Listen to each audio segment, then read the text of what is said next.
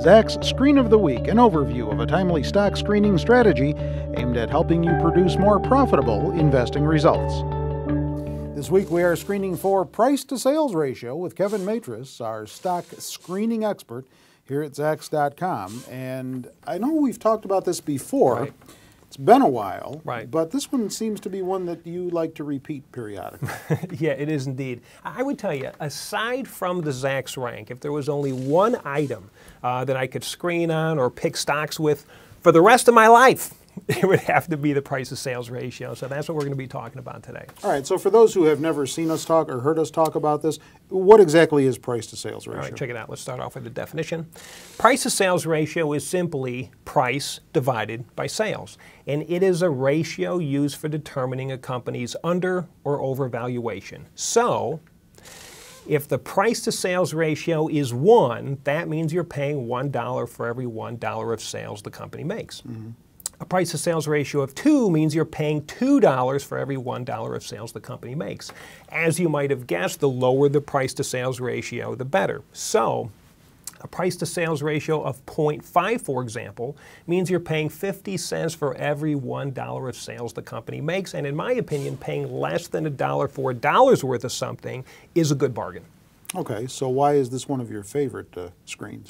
Well, for one, the price-to-sales ratio looks at sales rather than earnings like the PE ratio does. And sales are harder to manipulate on an income statement like earnings. Secondly, I would be hard-pressed to find a screen where adding the price-to-sales ratio to it didn't help improve it.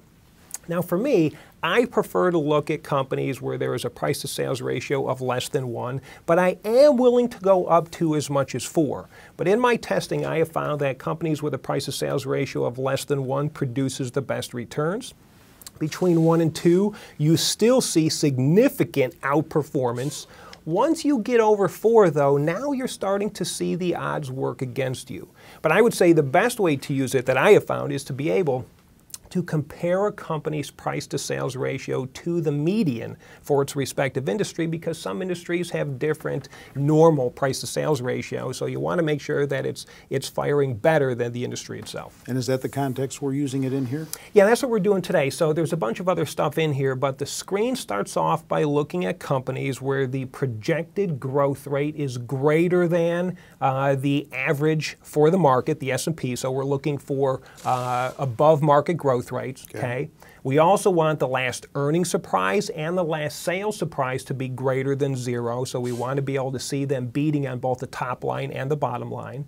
Zacks rank factors in here again, one of my favorite items. We're looking for companies with a Zacks rank of less than or equals to 2, so they have to be a strong buy or a buy as rated by Zacks. Mm-hmm.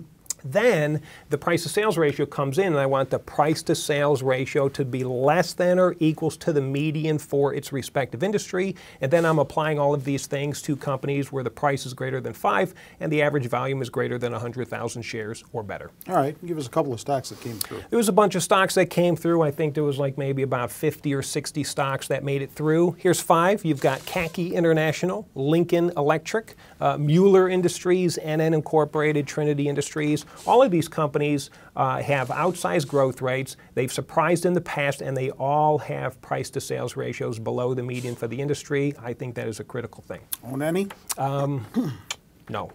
If you want to take a look at a text version of this week's Screen of the Week, go to our homepage, Zacks.com, and right next to Kevin's picture is where you'll find the live link that takes you to it. And if you want to find out more about the Research Wizard, the tool that Kevin uses to achieve all of his screens, Zacks.com/Research Wizard is the place to go. With Kevin Matras and the Screen of the Week, I'm Terry Ruffalo.